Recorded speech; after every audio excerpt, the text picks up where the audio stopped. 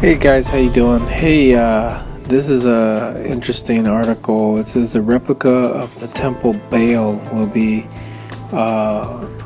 erected in New York and London. Don't know if it's true, but looks like it is. Here's more in the article. Replica of the Temple of Baal will be erected in New York and London. Next month, the Temple of Baal will come to Times Square. Reproductions of the 50-foot arch that form the temple's entrance are to be installed in New York and in London, a tribute to the 2,000-year-old structure that the Islamic State destroyed last year in the Syrian town of Palmyra. The group's rampage through Palmyra, a city that reached its peak in the 2nd and 3rd century AD, enraged the world, spurring scholars and conservationists into action. Numerous non-governmental organizations are now cataloging and mapping damaged cultural heritage sites in the region. It will be uncanny and thrilling to see this arch from an ancient desert civilization set against the bright lights of New York. Unfortunately, facsimiles can achieve only so much. Denuded of people, stripped of the rich social contexts in which they were once embedded, antiquities appear just as evidence of the grandeur of the past, the accomplishments of another place in another time. But what did these assemblages of stone mean to the modern Iraqis and Syrians who lived with them? For Salam Alkantar, a Syrian archaeologist who works at the University of Pennsylvania Museum, the loss of the Temple of Baal was deeply personal. I have a special love for Palmyra because the Temple of Baal is where my mother was born, she said. Miss Kantar's grandfather was a policeman in Palmyra when its Roman-era ruins were uninhabited.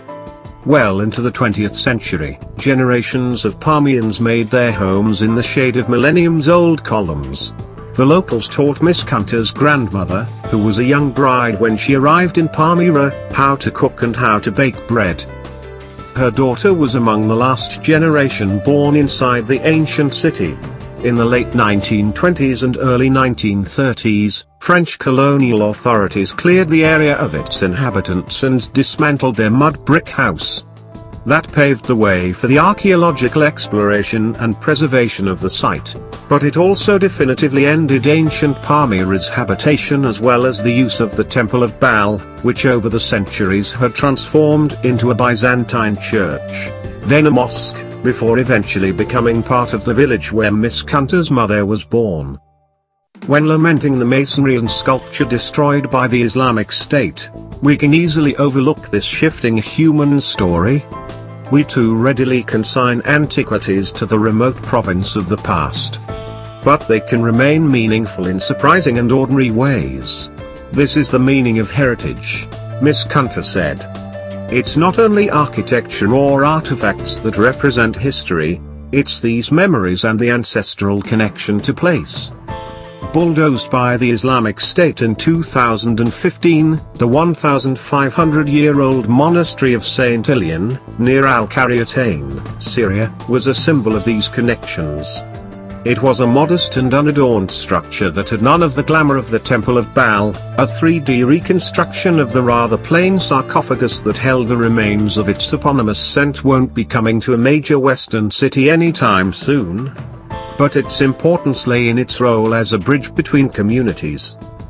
Al-Qaryatayn is a small town in the desert between Palmyra and Damascus. For centuries, Christian and Muslim pilgrims alike came to the monastery to seek the blessings of the saint.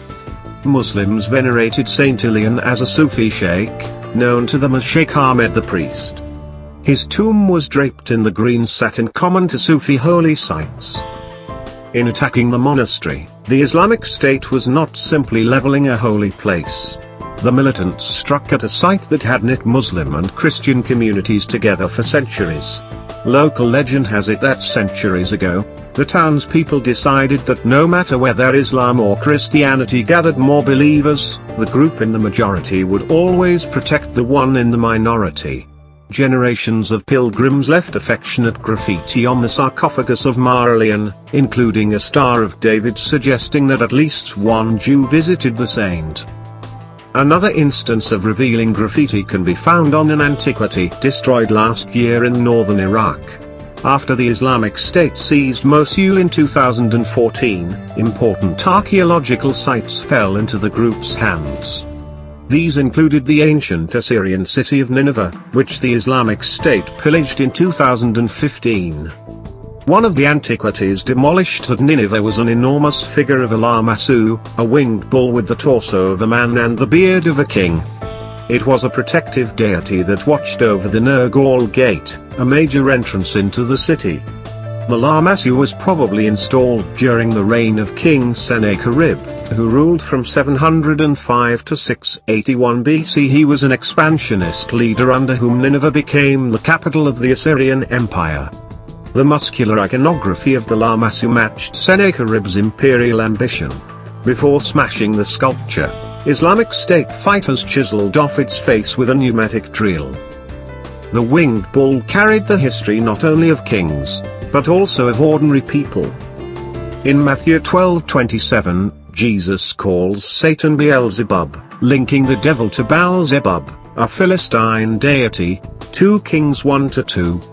The Baalim of the Old Testament were nothing more than demons masquerading as gods, and all idolatry is ultimately devil worship, 1 Corinthians 10:20. Before the Hebrews entered the Promised Land, the Lord God warned against worshipping Canaan's gods, Deuteronomy 6:14-15, but Israel turned to idolatry anyway. During the reign of Ahab and Jezebel, at the height of Baal worship in Israel, God directly confronted the paganism through his prophet Elijah. First, God showed that he, not Baal, controlled the rain by sending a drought lasting 3.5 years, 1 Kings 17:1. Then Elijah called for a showdown on Mount Carmel to prove once and for all who the true God was. All day long, 450 prophets of Baal called on their God to send fire from heaven, surely an easy task for a God associated with lightning bolts, but there was no response, no one answered, no one paid attention. 1 Kings 18:29. After Baal's prophets gave up, Elijah prayed a simple prayer, and God answered immediately with fire from heaven. The evidence was overwhelming, and the people fell prostrate and cried, "The Lord, He is God. The Lord, He is God."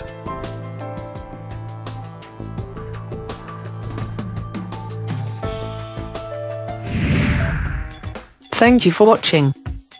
Please subscribe to us on YouTube, Facebook and Twitter. You can visit us on www.therealthingmeme.webs.com.